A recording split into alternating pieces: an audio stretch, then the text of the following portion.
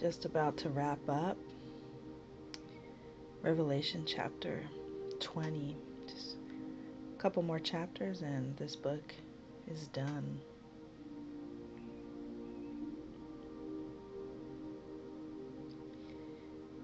Didn't know that I would read this chapter or do this study today, but last night I was reading up on Deuteronomy chapter 15. And so let me read that verse.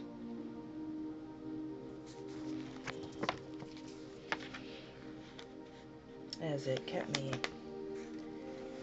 up.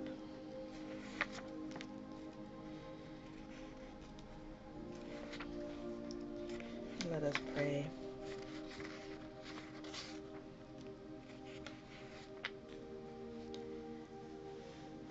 Heavenly Father, Lord God, I ask that this study would be anointed, that you would speak, that your word would do as you say and not return void, that it will do exactly what it was set to accomplish, your will, that we would understand our purpose in you, that we would understand and have the strength to be obedient towards you, that we would stand up for what is right,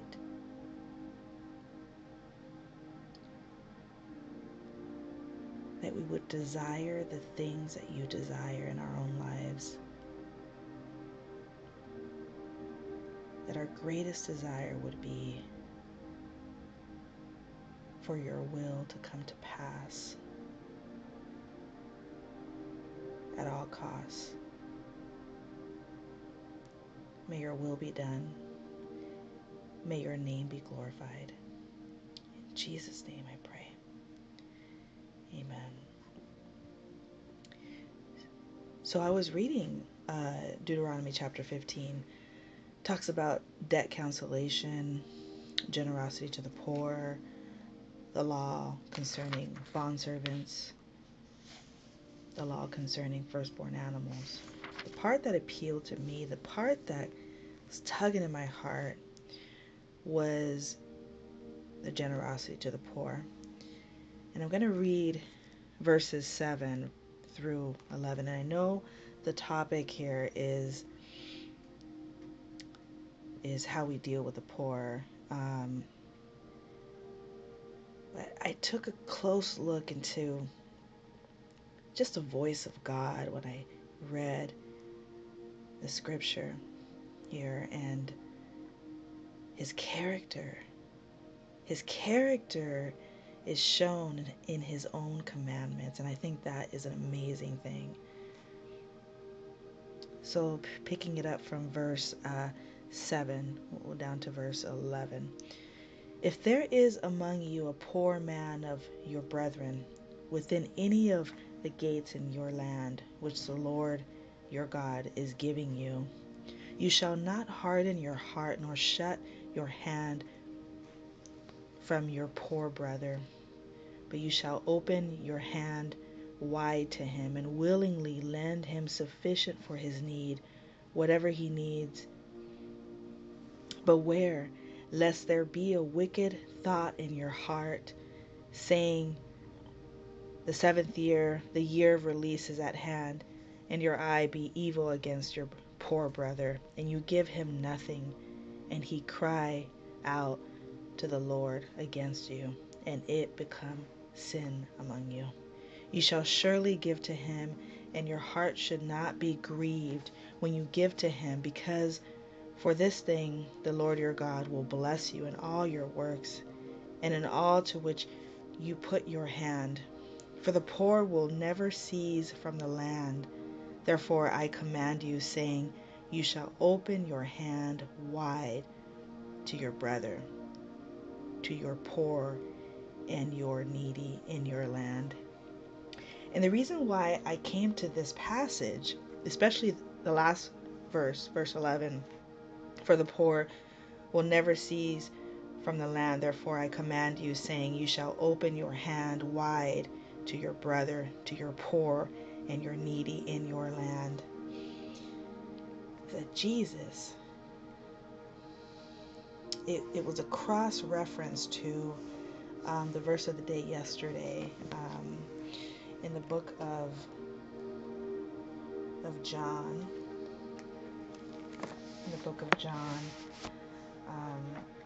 in chapter 12, if I remember correctly, and verse 8. Let me see.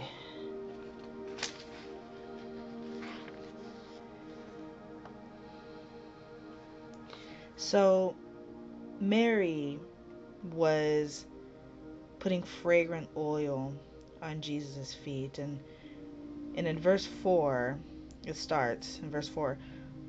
But one of his disciples, Judas Iscariot, Simon's son, who would betray him, said, why was this fragrant oil not sold for 300 denarii and given to the poor? This, he said, not that he cared for the poor, but because he was a thief and had the money box, and he used to take what was put in it. In verse 7 it says, but Jesus said, let her alone. She has kept this for the day of my burial. For the poor you have with you always, but me you do not have always.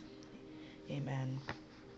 And so the cross-reference verse to that was back in Deuteronomy, and I was like reading deeper into it. I'm like, wow. The Lord, you know how he hears our cries.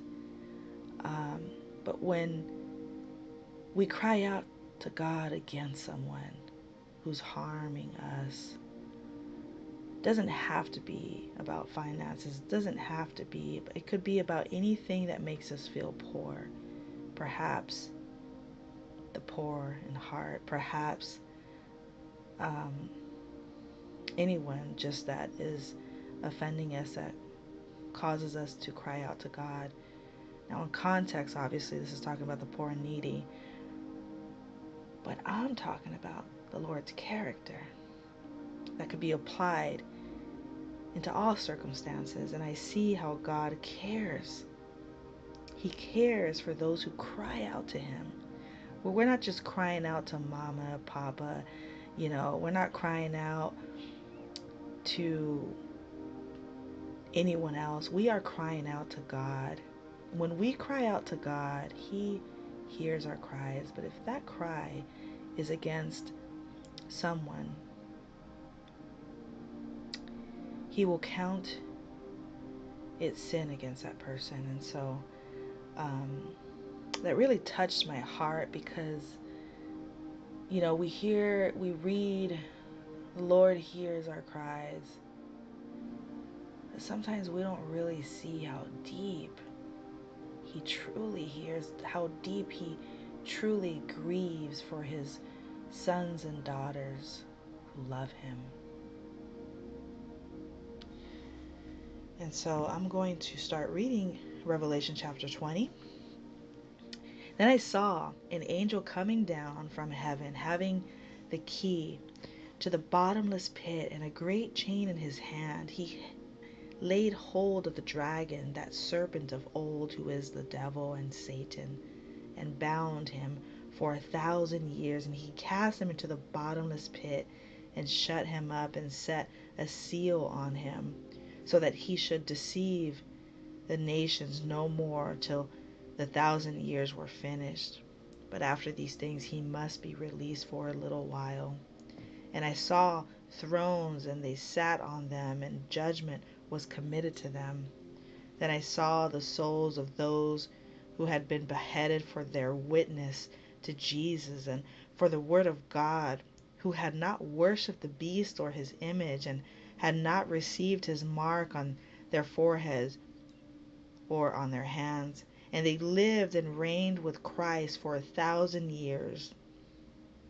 But the rest of the dead did not live again until the 1,000 years were finished. This is the first resurrection. Blessed and holy is he who has part in the first resurrection. Over such the second death has no power, but they shall be priests of God and of Christ, and shall reign with him 1,000 years. Now when the 1,000 years have expired, Satan will be released from his prison and will go out to deceive the nations which are in the four corners of the earth, Gog, Magog, to gather them together to battle, whose number is as the sand of the sea. They went up on the breadth of the earth and surrounded the camp of the saints and the beloved city. And fire came down from God out of heaven and devoured them. The devil who deceived them was cast into the lake of fire and brimstone, where the beast and the false prophet are. And they will be tormented day and night forever and ever. Then I saw a great white throne and him who sat on it, from whose face the earth and the heaven fled away, and there was found no place for them. And I saw the dead, small and great, standing before God, and books were opened, and another book was opened, which is the book of life.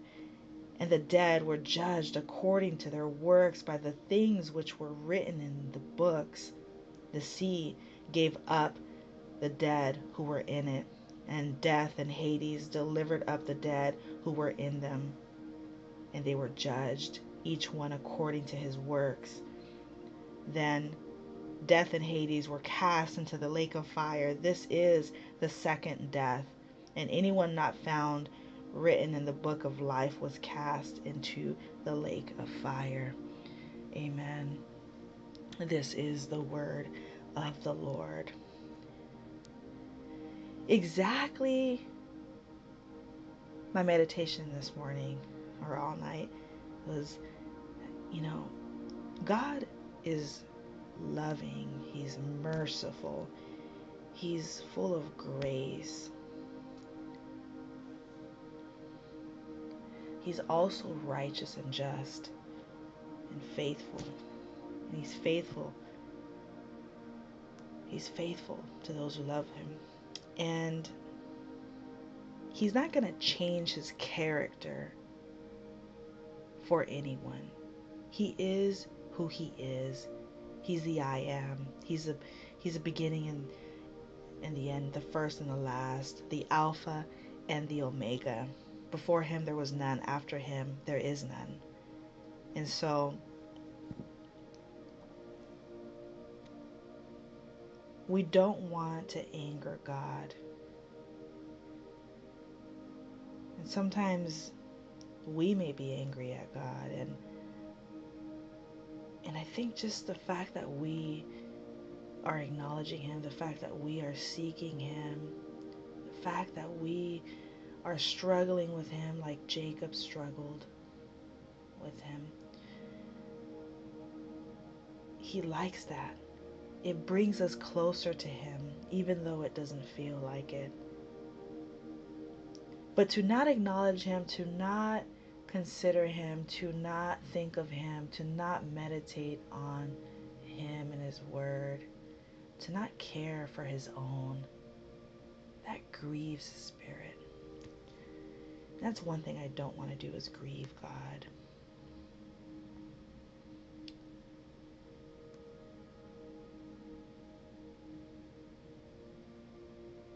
And we know that even if those who offend us in this life,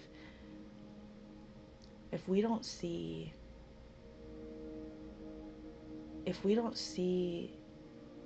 what we would consider just to occur, for God to perform and to have vengeance over our enemies, we can at least be rest assured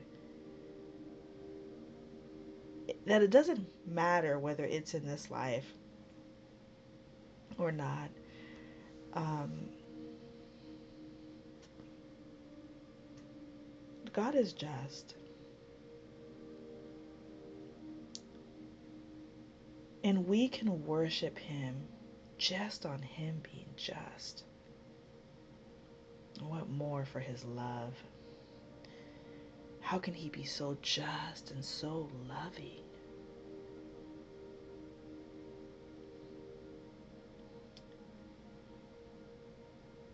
And so, my prayer today is, Lord, I ask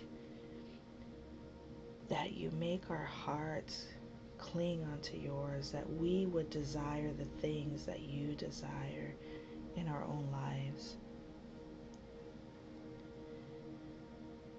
that it wouldn't require, hopefully, too much heartache and pain, but that we would learn quickly what we need to do, what we need to perform, what is our part of the deal.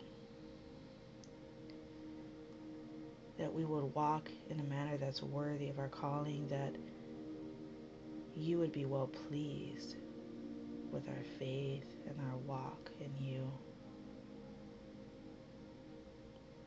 That you would look at us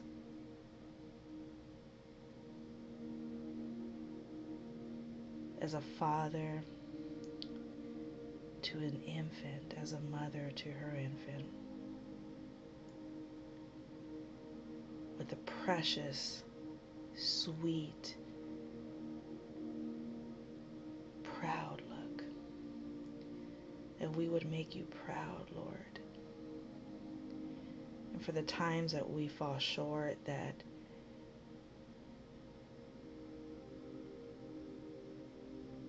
you would come through and you would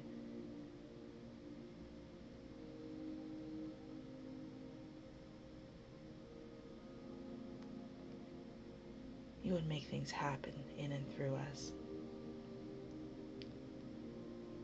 I pray, Lord, that your will would be done, that you would be glorified in our works, that we would be made one in spirit, in our hearts, in our desires, in our minds, that we would have your mind, that we would have your heart, that we would focus so much on you that the distractions that are meant to stray us away from you would not be successful.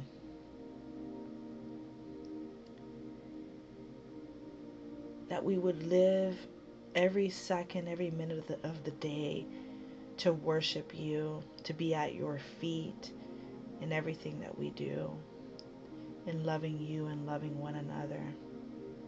That we would aim harder and deeper still. Every day we would do better. Every day we would spend more time worshiping you. Every day our worship would be more concentrated in you and focused on you.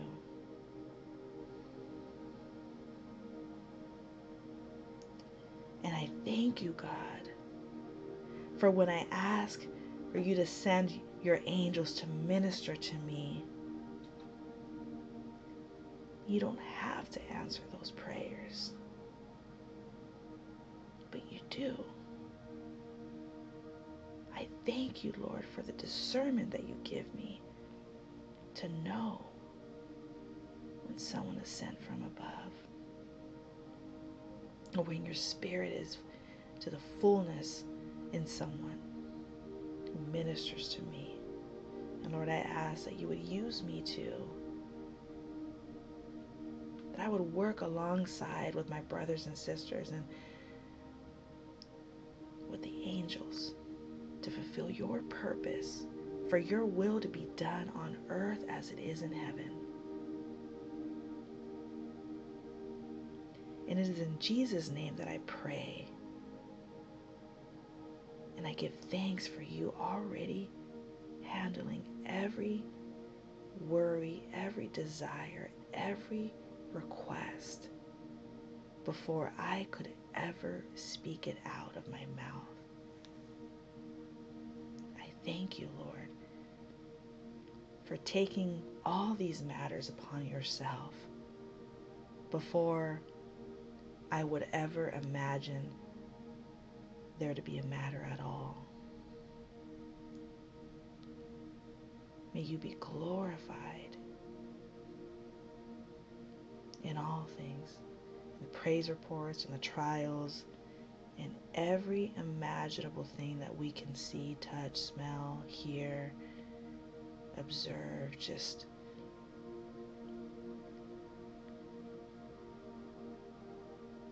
how much you are God and how much we are just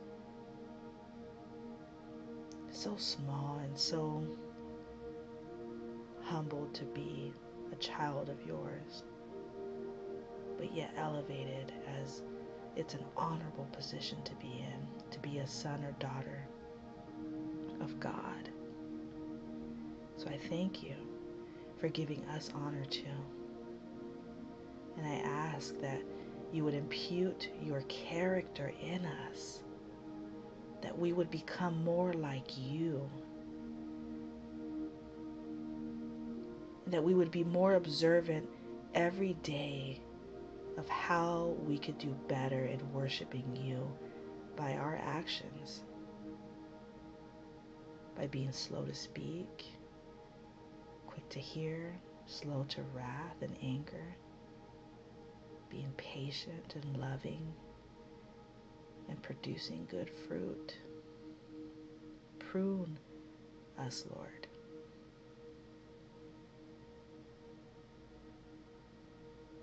Wash us with your word. Fill us with your spirit. In Jesus' name I